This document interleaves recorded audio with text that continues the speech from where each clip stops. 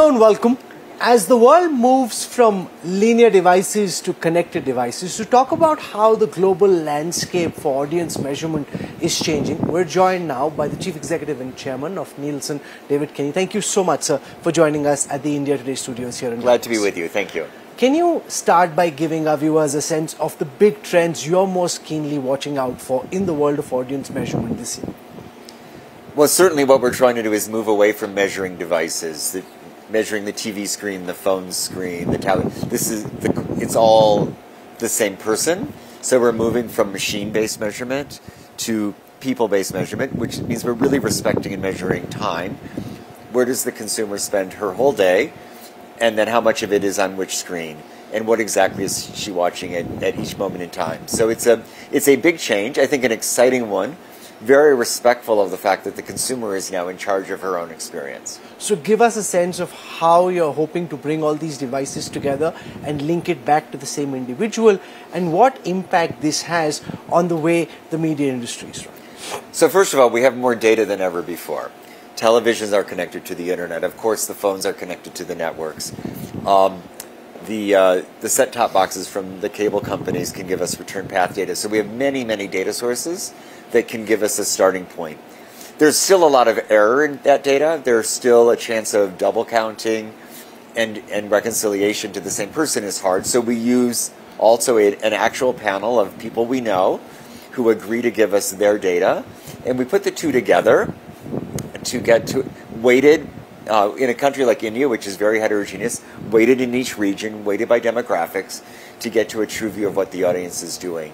But it's been a great effort to reconcile. The other advantage we have in measurement, because we don't allow anything to be used for targeting, we can use data without violating privacy, because we only need enough data to reconcile it's the same individual. We don't need to know the individual. We don't track them in any permanent way. So this is very unique for us to, especially in a privacy centric world, which I think more and more governments are concerned about. Measurement becomes more important because we can do it privacy friendly. Okay, so and what are your plans for bringing this service to India?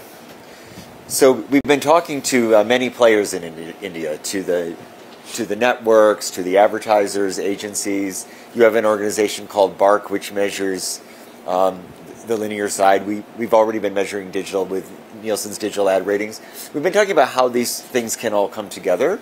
Of course, there needs to be agreement. Nielsen can't do it unilaterally. But I think as we're showing everyone a way to do this with integrity and transparency that builds the trust union in the market, we're getting some enthusiasm. So it's certainly a big project for us this year to continue to focus on India and bring people together. So how aligned is the marketplace for the idea that there must be one connected measurement linking back to an individual and not based on which device you're consuming the content on? So I would say from the buyers, from the advertisers, and the agencies, they're very aligned. And they're aligned globally with the World Federation of Advertisers. They're aligned with the big global companies that this is important because ultimately they're trying to reach people. For the people in the media sector, I think there was intellectual agreement. Of course, the business model can change because when you're measuring it together, you're broadening the pie. And I think people will want to work through this in a very transparent way.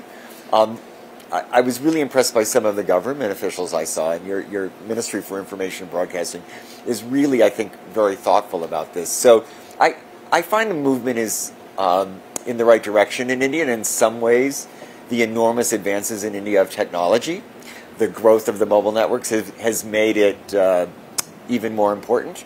But I think we still need to work together on the details. The integrity of the data collection and dissemination is a critical issue in India as it is Absolutely. Elsewhere. How do you view a lot of these charges which come out from civil society and elsewhere that to some extent ratings are meaningless because many stations with a lot of money are actually fixing the ratings to their advantage? So I don't know enough to comment today. What I would say is the problem you describe is solvable. This is something Nielsen does around the world. Because there's a lot of things you have to do about keeping panelists secret, not publishing information. There's a lot we need to do with cybersecurity. to make this work. It is a currency. It is a financial instrument. And so we apply to Nielsen a lot of the tools that we learn from banking.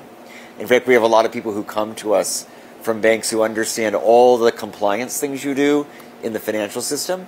We need a similar structure that is transparent and accountable and auditable in ratings. So there is the idea that panels should be kept secret, then there is human greed, and often human greed ensures that panels ultimately don't remain secret. How do you try and ensure that? My business is to protect integrity. I think you have to do this. You have human greed in the banking system too, and you still manage to protect accounts. So and there's a lot of money in banks. So to me, I think what is important is to have the standards you would have on a financial currency, on a media currency. A lot of media operations are still platform-based, television being sold separately, digital being sold separately, print still being sold separately. As the measurement currency is integrated into one, do you think that the only way forward is integration even on the business side? Yes, but I think it's by form. I think you should integrate video, integrate audio, integrate display and print. It is a different form, print and social, than video. It's a different engagement. I think it would be hard to put those together. Video and audio you can do by time and engagement. Print's a different way of measuring, so I don't think it's exactly one thing. They should be more interoperable. But for now, we are focused on one video platform, one audio platform, and one print and display platform. And what are the big trends that you're picking up in consumption when it comes to viewers consuming the kind of content that they are? What are the changes that you're noticing? Entertainment is increasingly being viewed on demand. If people want to have control of their schedule, which means that sports and live news, live events are emerging as the one place left to bring large populations together. So, and those are still being watched on a schedule. In news, of course, it matters if it's breaking and exciting news versus, this format. But it's all working to make the live events more and more valuable, and continue to be watched on linear. The rest of it on demand, I would say it's more fragmented, which is why we need a single measurement to add it all together. Since the OTT platforms have disrupted content in such a significant way in India and to some extent abroad, it's led to a crisis of confidence amongst Bollywood film producers, for example, who simply don't see the kind of films that worked in the past working in the post-pandemic period. What are the strategic suggestions that you would have for content producers? So we do a lot with content producers and with studios in Bollywood and Hollywood and places like that around the world. I think that the producers of content are going to have to understand the audience better than ever before. So they're getting more insights because the audiences are more heterogeneous. So you need to find your audience as opposed to just getting it on the linear schedule or in the theater, number one.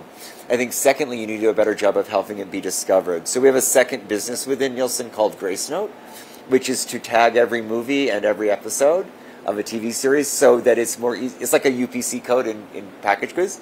It makes it easier to find that content.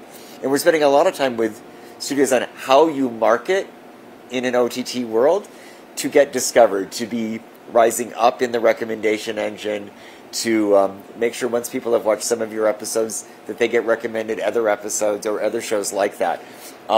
This is very different than the way films have been marketed in the past, but we think it's a great service to the studio but also to the consumer because the consumer is also exhausted. There's so many choices. There's so much content. These libraries are enormous.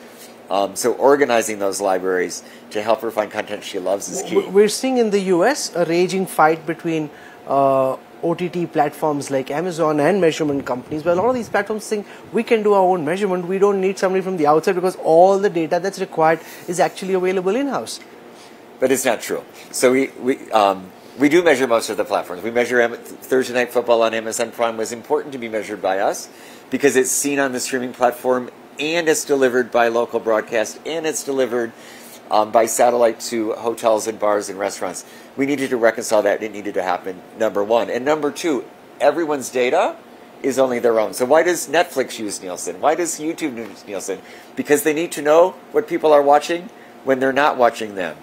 I think this is back to the trend, this is what everyone's figuring out in 2023. We had a lot of growth in OTT. It doesn't go forever. At the end of the day, there's only 7 billion people in the world. There's only 24 hours a day. The population is growing about 0.1%.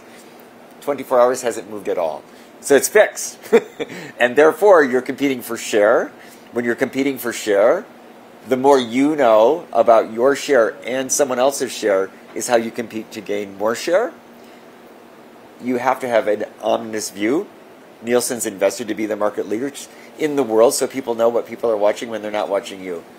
We're the only place to get that data. We had Sir Martin Sorrell sit where you are yesterday, and the point that he was making was his sense is that artificial intelligence will disrupt and make redundant media planning companies as they exist at this moment.